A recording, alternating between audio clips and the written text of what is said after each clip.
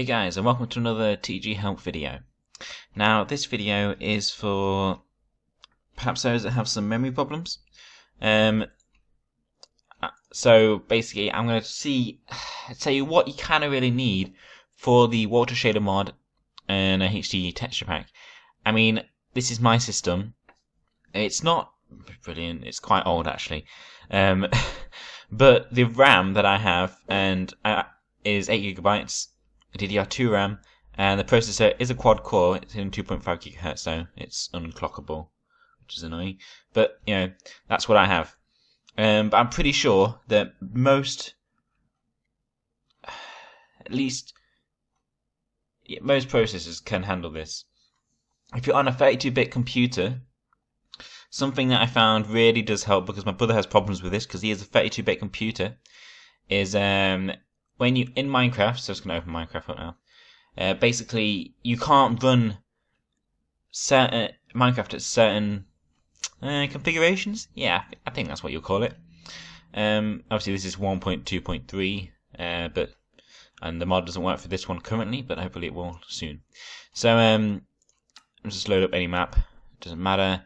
Oh, do not look at that. You did not see that. Ignore. Considering most of these have to be converted, I'll just make a new one. That's fine. Oops, squeaky chair. Someone even said that when he maximizes Minecraft to the full screen, so like when he switches it like that, he gets this Minecraft does run out of memory. Well, if you've got a 32-bit computer, or even if you've got a 32-bit computer and a good computer, you still just can't have it set like this. So you have to make sure it's not on far. Normally, if it's set on far on a 32-bit computer, a little message will come up saying it's not recommended, you might crash, and it's probably what might be crashing your computer. But of course, I've got a 64-bit computer, so it can handle it. Now, if you do have a 64-bit computer and it's still doing this, you may actually have not got the 64-bit Java. So in that case, you know, go find it. So go on Google, just literally just type in 64-bit Java. I mean, Google's quite useful. Java.com, so it's there. 64-bit browser, need to download 64-bit Java. So there you go. And then you can just follow the instructions from here. And, you know, search it up. I'm pretty sure there's an even easier direct link. Probably on the Java website somewhere. I mean, downloads. Obviously, it'll even detect your Java, so if you need 64-bit, it should be able to work it out. But as soon as you have that installed, you can then not only run Minecraft on far view distance, but also, yes, I don't really want you to run that, it's fine. Yes, I know, I have it. You can run on Minecraft on far view distance, and you can obviously also run Minecraft with more than 1 gig.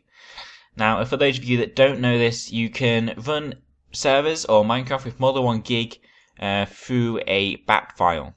Now, basically, the BAT file was just originally a text file, and then I just changed it into a BAT file. So I'll just open it in Notepad++. It's obviously a very, very useful program. I like it. It will come up with basically just the code. I do not like a plugin, thank you. Just the code that you need to run a certain .jar file with however many RAM. So my Minecraft server .jar is running with 4 GB, so 4096. 1 GB is 1024, and all you do, you just times that by however many gigs you want to run the server. Now, of course, this relies heavily on how much RAM you have in your computer. If you only have 4 gigs of RAM or less, I wouldn't recommend it at all. Just keep it at 1 gig. If you have more, then that's fine. You can probably get away. Say you had 6 GB, you can get away with a 2 GB server, but you really need at least that 4 GB for your operating system, especially on Windows 7, just for it to run smoothly. So yeah. Now, of course, that was only for the server. In fact, I forgot to show you that.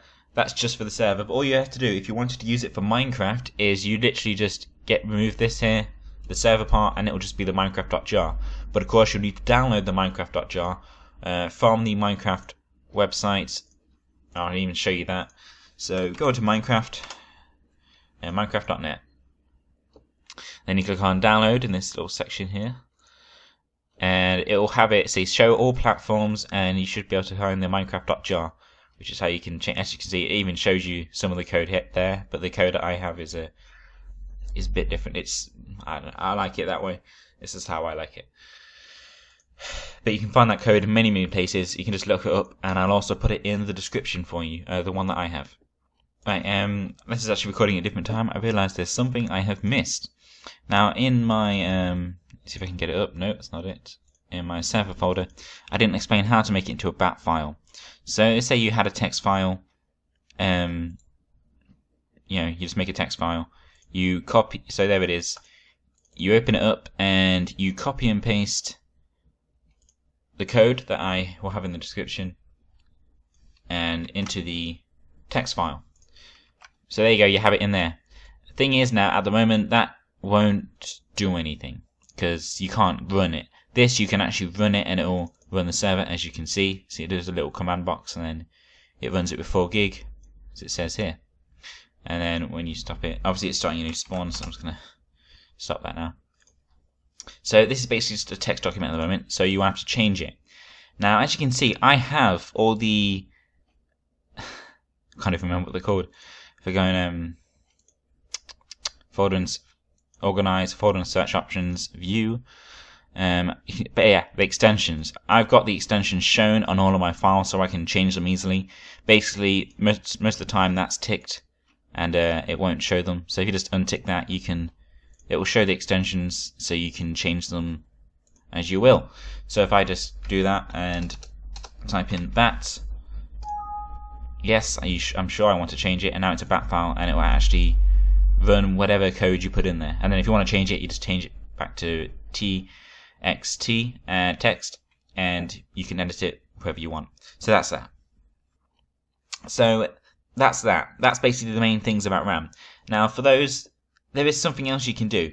If you have a 64-bit computer, you have 64-bit Java, and it's still doing it, you can try doing this. So if I go to, I'm trying to think how to get to it. Should I control panel, system and security, view amount of RAM and processor speed, so system, and it allows you this bit that it came up to here. Again, you can just get to it by start, right clicking on computer and properties. That's pretty much it. I can't remember how you do it on XP. It's been absolutely ages since I've used the operating system. I used to know everything about it. But basically from here you click Advanced System Settings in this top left hand corner, and it will come up with this. So basically you've got Performance, User Profiles and Startup Recovery on the Advanced tab. So if you click on Performance, you can deal with all things with visual effects, processor, memory, virtual memory, and virtual memory is what you want. You can actually alter this. I've just chosen let Windows choose what's best for my computer, and you can actually just do for best appearance or best performance. Best performance will really, I think that's kind of the best option. You don't need to worry about that. Ignore that tab, Advanced. Now here, I'm not actually completely sure whether or not what's better, but I always put on programs because, well, when I'm recording, I definitely want more of the processor to be working on the actual program, such as Fraps for recording and Audacity. So I leave that like that. But if you're not recording, you could do background services, but honestly that's just personal preference. So as you can see in my virtual memory, I've got 8,191 megabytes, so 8 gigabytes. But as you can see, if I click on change, normally most people will have this ticked, and this is all will be grayed out. So if you untick that, as you can see down here, it will tell you what your currently allocated memory is and what's recommended. Now of course I don't have 12 gigs of RAM. I know that. But basically what the computer does, it can create virtual memory by using your hard disk space really. So it's told me I needed that recommended. So what I've done is when you untick that, I clicked on custom size, and I've put the initial size to what I actually have for my RAM. Normally it's just that value there, and then on the maximum size I've just done what's recommended. That then gives the computer a lot of leeway, and it makes sure that, well, things should run better. So you then set that, okay, and that will require a computer restart. So that's basically things about RAM for those having a bit of trouble. You can have a look at that. Other than that, that's pretty much it. If it still does not work, go away, Java.